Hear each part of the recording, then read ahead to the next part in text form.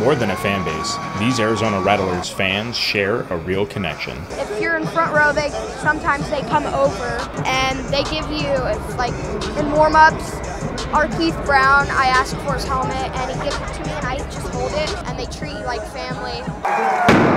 It's that tight-knit community atmosphere that keeps fans coming back. I've been coming for about 4 years now.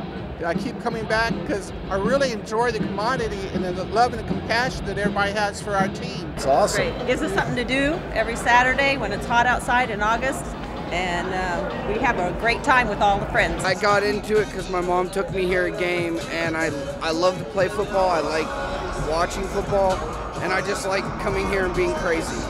The fans aren't the only ones who get the most from this experience. The players and the coaches, they feel it as well. Rattler Nation is the best. You know, they do a great job, and we got a 9-game win streak going in the Snake Pit, and you know, a big part of that's because of them, and we appreciate their support and everything they do for us. And these fans are awesome. I've played in front of some great fans out in Shepherdstown, West Virginia, but these guys out here, they can get loud and they can get everybody's motivation and everything going, and we feed off that. It's the kind of energy you only know if you go.